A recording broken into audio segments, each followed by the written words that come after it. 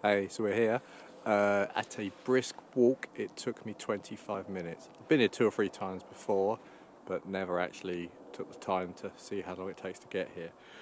One thing I would suggest though, they don't seem to cut the path anymore, so if you're coming in the summer months, I would definitely recommend a pair of waterproof trousers or you will get soaked. I've got mine.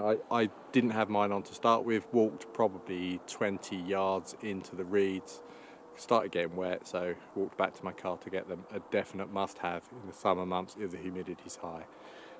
Although saying that, I've parked that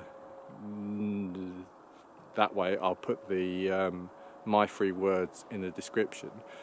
There is another way to get here, which is behind me past the mill. I've never walked that way before, but when I leave I may well actually walk that way back to see if it's any better, because like I said, I've been here 3 times now and every time I come here I think, I wonder what it's like that way.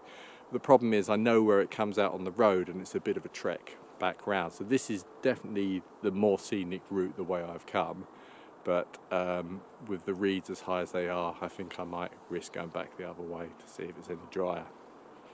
It's an hour or so, no, hour and a half before sunrise. I like to get here early. I'm not one of these people that can rock up 20 minutes before sunrise and get set up. I don't like to rush, so I like to get here within plenty of time, which today is just as well because I had to walk 20 minutes back to my car and then 20 minutes back again to get my waterproof trousers.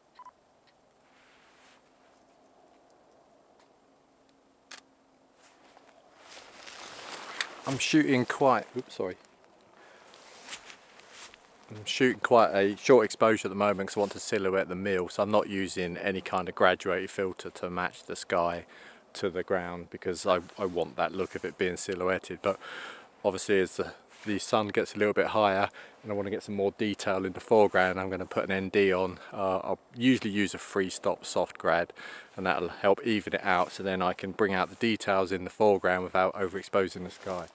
That's better. Now we're getting some more light in the sky, we can start to see the detail in the field, the mist, and I think there's a bunch of cows in there as well, so hopefully as the light comes up a little bit we'll have those in the shot as well. How long have we got? Ages. Yeah, that's the downside of being this early. We have 45 minutes until sunrise, but not to worry, I could think of worse places to spend 3/4 of an hour. Well, that didn't work out quite as expected. Unfortunately, most of the mist has already burnt off and the sky, yeah, it was a bit flat really. I mean, it's nice to have some clear skies, but ideally we could have done with a bit of cloud to bounce the light off from the sun. But all is not lost.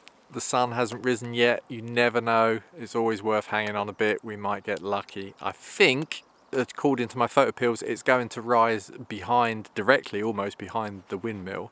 So fingers crossed, we'll kick around for another 10-15 minutes and see what we get.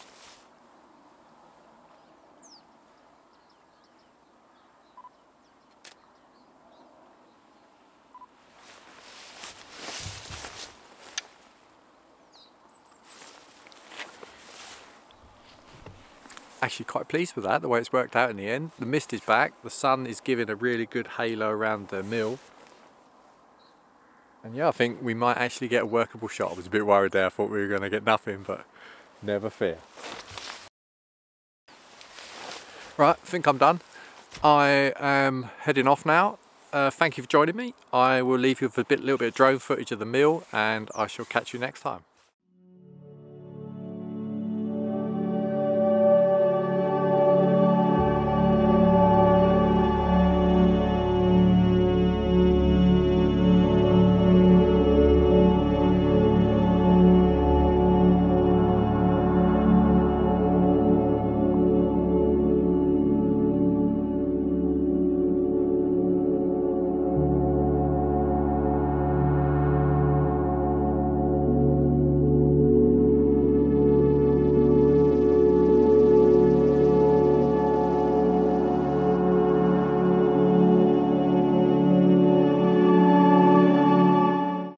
Just a quick update about the parking. There is indeed a proper car park. If you leave the mill and head up through the footpath the opposite way to the way I came.